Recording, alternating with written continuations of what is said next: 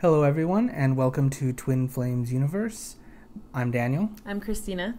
And we are true twin flames in union.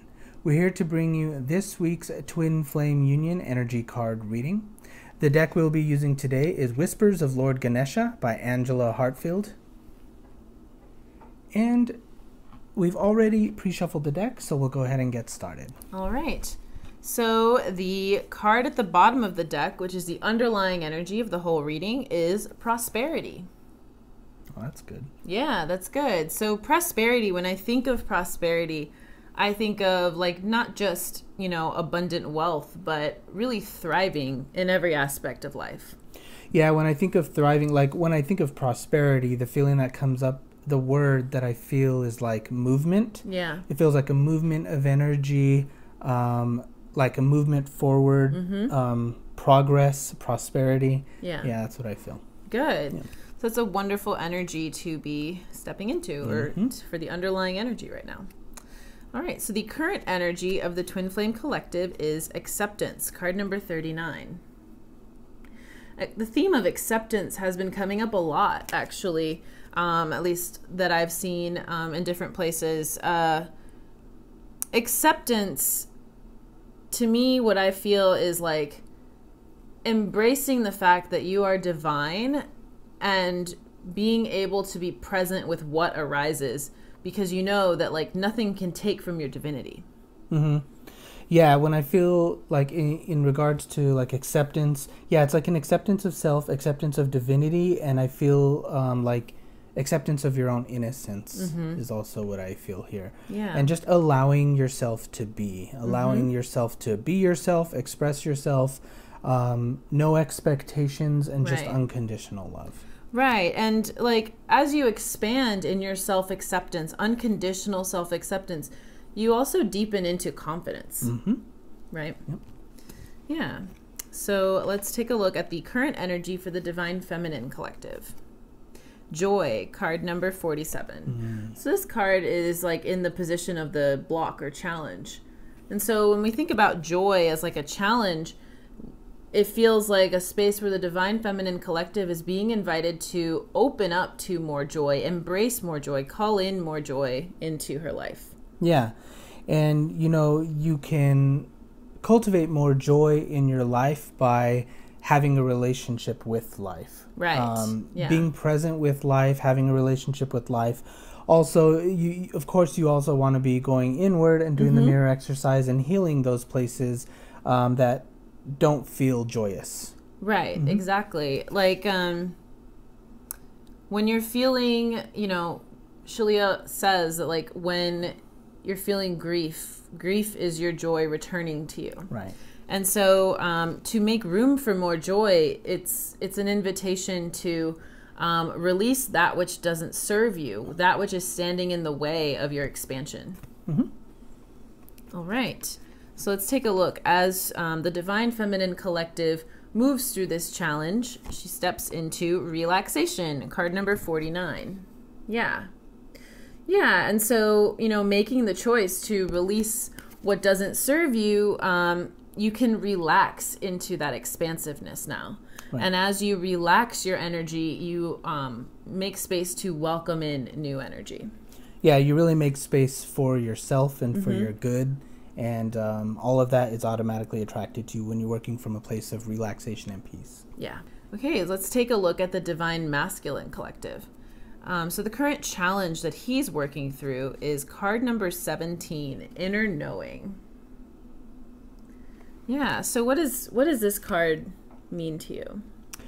Immediately, the feeling that I get from my intuition is intuition. It's about following your inner guidance and that good feeling.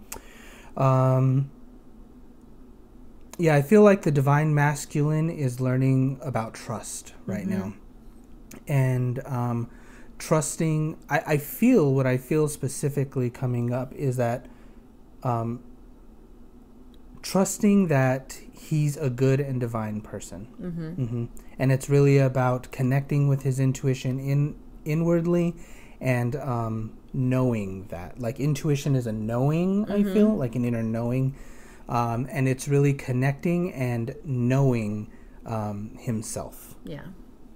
Yeah, and inner knowing, like, how do you deepen your relationship with your intuition? Well, you would deepen your relationship with yourself, right? You would use the mirror exercise to heal your consciousness, essentially. Right. And as you do that, you gain clarity about yourself. And as you do that, you deepen your relationship with yourself and with God. Right. Like your inner knowing is really your connection with the divine. And so this feels like the divine masculine expanding into his connection with the divine in different ways. Right. And so as he moves through this challenge, he steps into blessings. Awesome. Card number 44. Yeah. Yeah, it's really nice how the divine masculine and the divine feminine are mirroring each other, like stepping into like relaxation and blessings. Right. Yeah. And how we said before, like the divine feminine is relaxing and allowing her good to be attracted to her. It's the same with this. This is like attracting blessings. It feels like a very rich card, like very rich energy.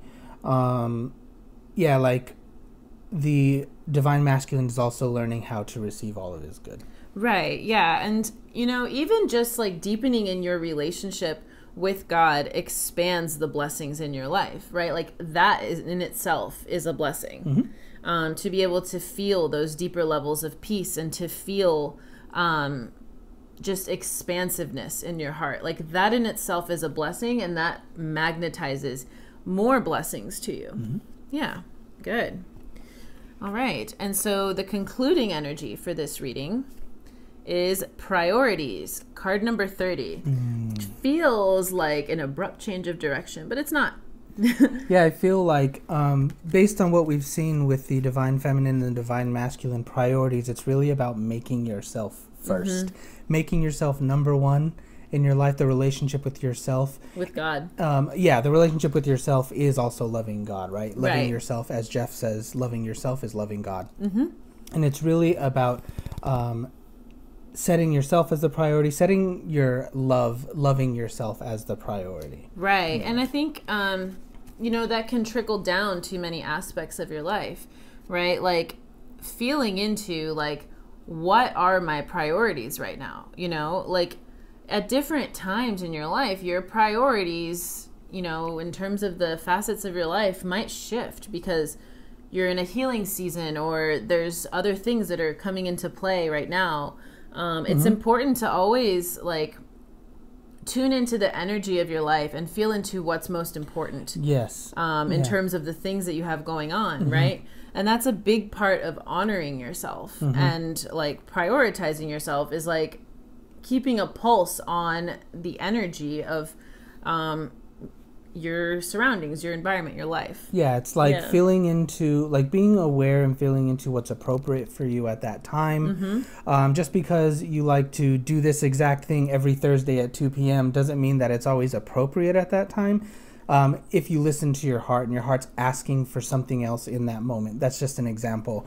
But yeah, it's about listening to what's a priority at that time. Right. Yeah. And it's about really, when you do that, you're making God a priority because God is the one who tells you what you should be working on, right? Like what you should be doing. And so as you really choose to listen to that and really choose to be present with where your heart is calling you, then you can allow your energy to move in whichever direction that feels the best. Right. And why is this important for your twin flame union? Like your twin flame is going to choose the same as you. And so if you're choosing to be where God directs, your twin flame is going to make that same choice. That's right. If you're choosing to put your energy into other things besides where it needs to go, that's going to be reflected in your union as well. And that's leaking energy that could go into your union. Exactly. Yeah. Good. And so, yeah, like when you give or where you give your energy always gives back to you if it's where God calls for your energy to go. Yeah. Good. Cool.